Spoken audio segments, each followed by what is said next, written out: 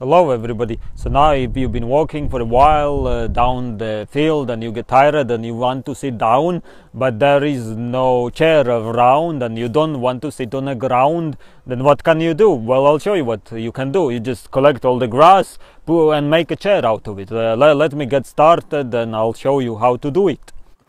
So here I am collecting all the grass, putting it in one pile. And that was the sound of airplane flying high in the sky just above me, making that noise. So the chair is ready now, and let me do the sitting test. This is the chair, by the way, up close and personal. Okay, and so now I'm gonna sit on it and see how it feels. Okay, I'm doing sitting in 3, 2, 1.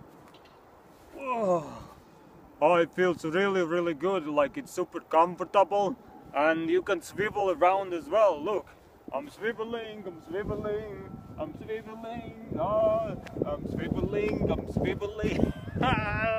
It's like really super comfortable, much better than a real chair, and it's also free, and it's green, you know, when I mean environmentally friendly. So yeah, so this is how you make a chair if you want to sit down, you know what I mean?